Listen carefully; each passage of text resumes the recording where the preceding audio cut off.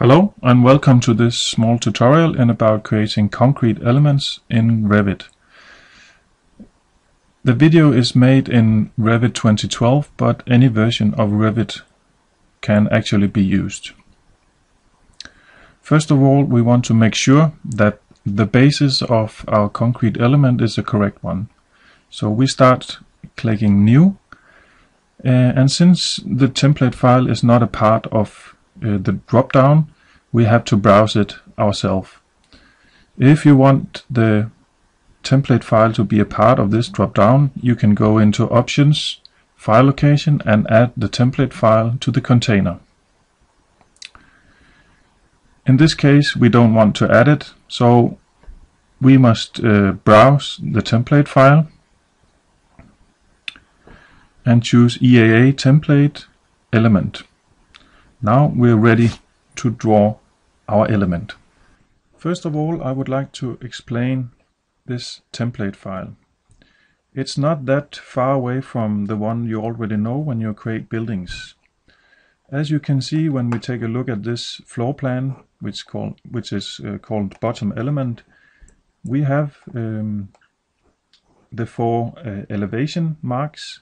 Instead of north and south and east and west, they are renamed to left and right and front and back. The floor plans is this exact same. Bottom element is what we could compare with the ground floor plan. We have top door, which could be first floor, and top element, which could be, for example, roof or first floor. Then I have made two modular grids, 1 and 2, 2400 millimeters in between those two. I have created some reference planes. If you go into Architecture, Reference Plane, you can create those reference planes so that you can use them for creating your element. What I have done is that, as you can see when I mark this one, you can see that I have renamed the reference plane to front element. I have one called center element, left door side, right door side, and then I have already withdrawn 8 millimeters in both sides, so the element already have this total of 16 millimeter join when they are placed together. So right side and left side, and you can see the 8 millimeters.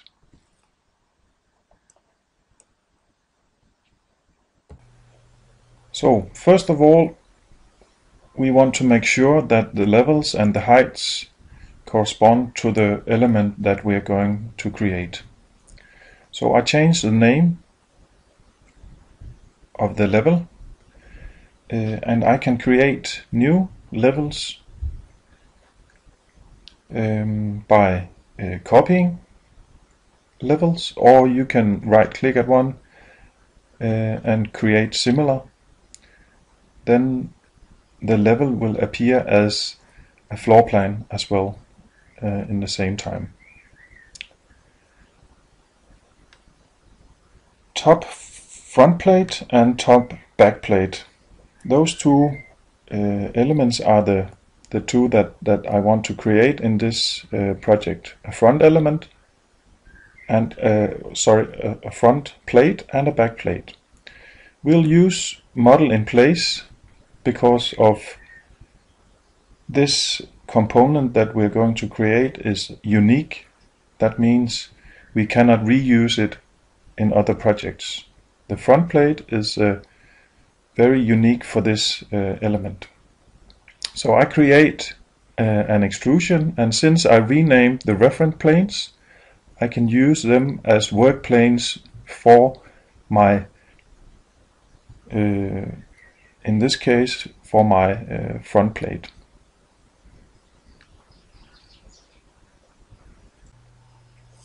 So we would like to create a front plate which have the depth of 80. Use a line tool, make sure chain is checked so that we can create a line, a continuous line all the way around this element. So first of all, I'll create a loose sketch for my shape of my front plate, as you can see.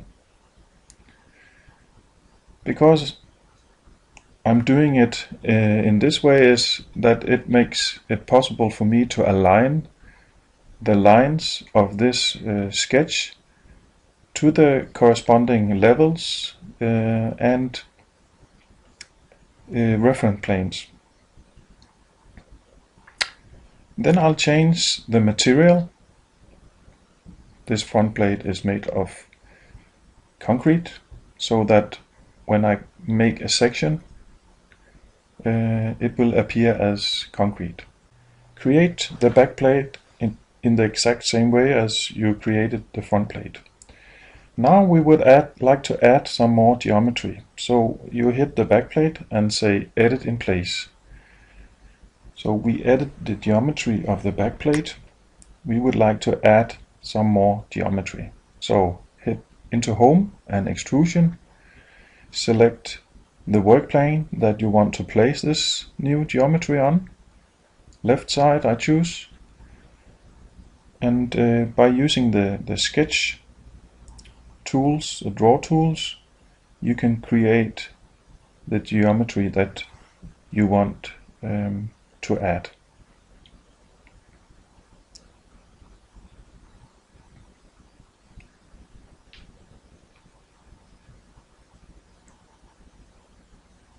Remember to choose the material so that it will appear as concrete.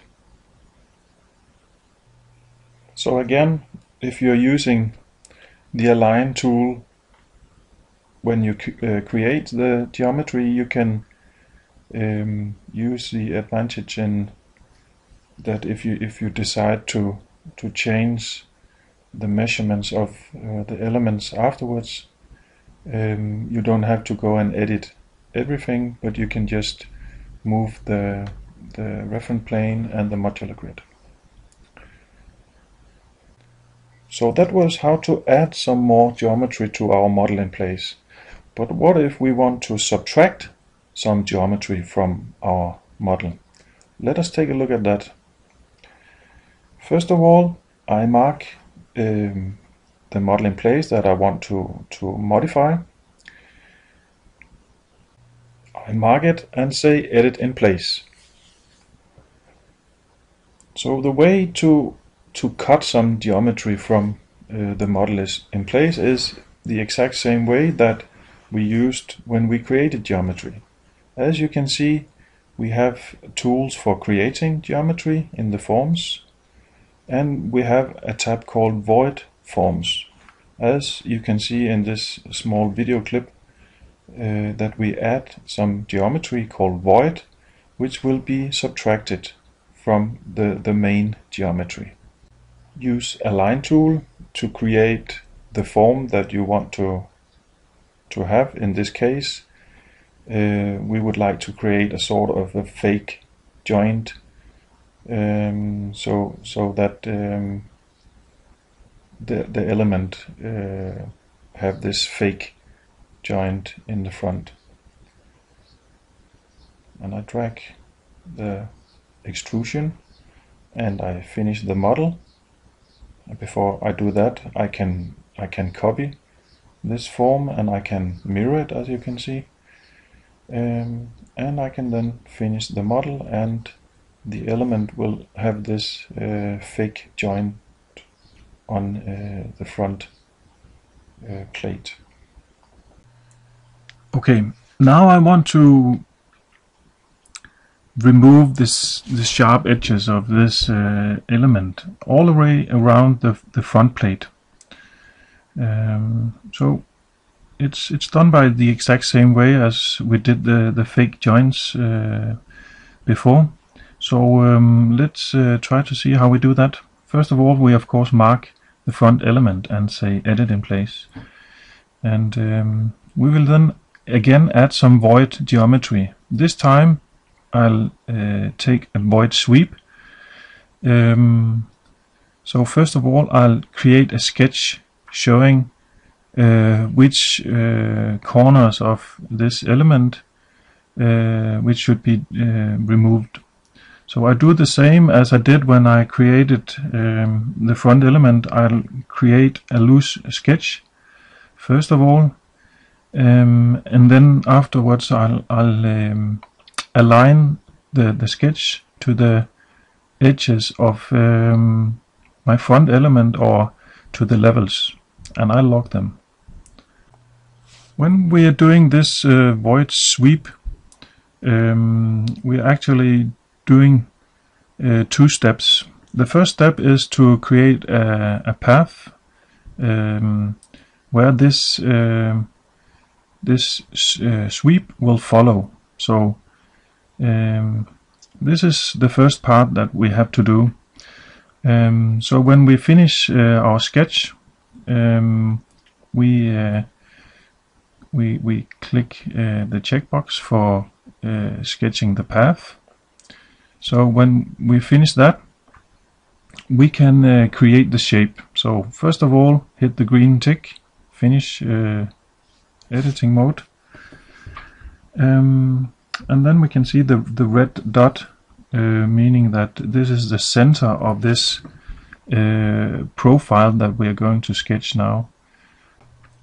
Again, using the draw tools, and I'll create a triangle of 15 millimeters times 15 millimeters, and when I'm happy about it, I'll click the green check and finish model, and the nice rounding of the element.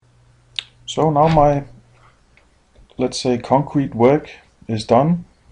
I'm happy about that. So now I need to add all the reinforcements.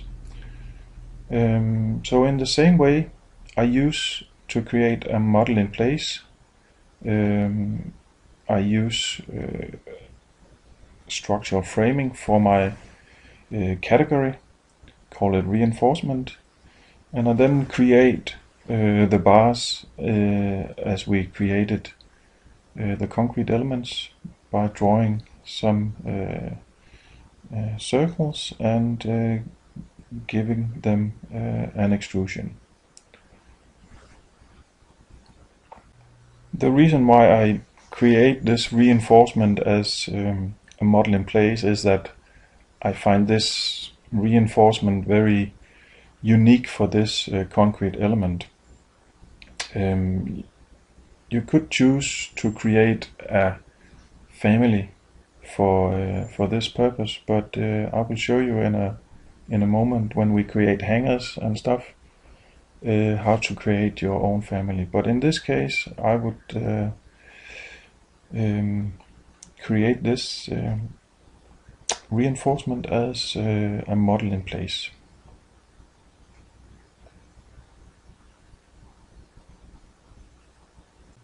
So now I have created all my vertical bars in my reinforcement, and